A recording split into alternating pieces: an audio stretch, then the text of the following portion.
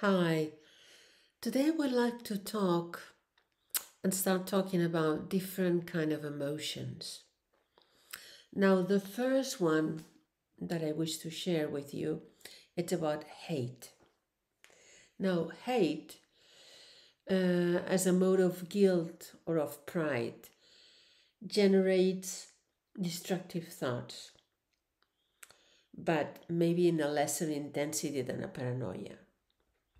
Now, they are like antithetical thoughts when they are directed to other people and they represent pride. And when directed to yourself, they represent guilt. At a much lesser intensity of denigration, criticisms of other people represent jealousy, whilst criticisms of yourself arise from a sense of idealism.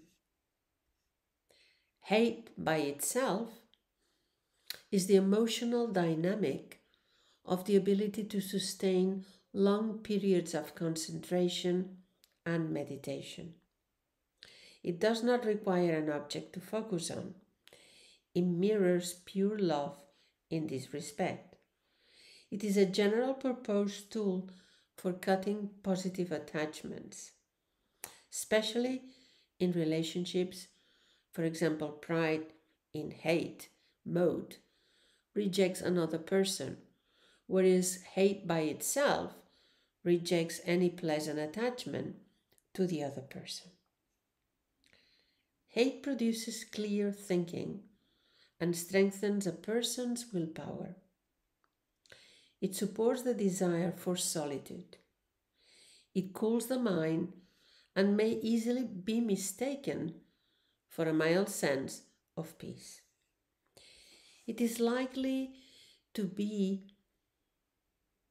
the prevailing mood when a meditator claims that they are no longer acting from a sense of ego. The skillful way of using hate is to clear the mind of redundant attachments and desires.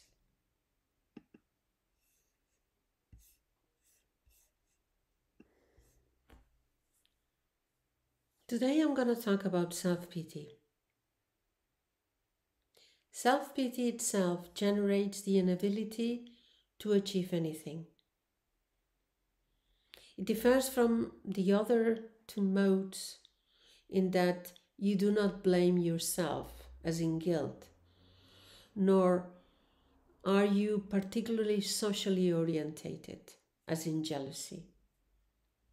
Also, it differs from guilt in self-pity mode in that it enables you to identify with people who have made heroic efforts in life and yet have failed. For guilt, heroism is meaningless. Self-pity makes you sentimental. When self-pity is dominant, you deny responsibility. One way of achieving this is the desire for endless travel. So long as you travel, you have no responsibilities. In general, endless activity is usually a hallmark of the flight from self-pity. Despite the activity, the person is never satisfied. For example,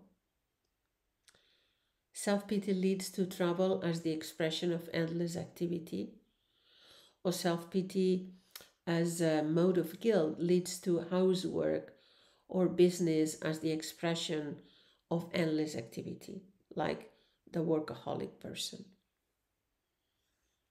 Self-pity as a mode of jealousy leads to duty as the expression of endless moral activity. This endless activity is the attempt to overcome the sense of failure.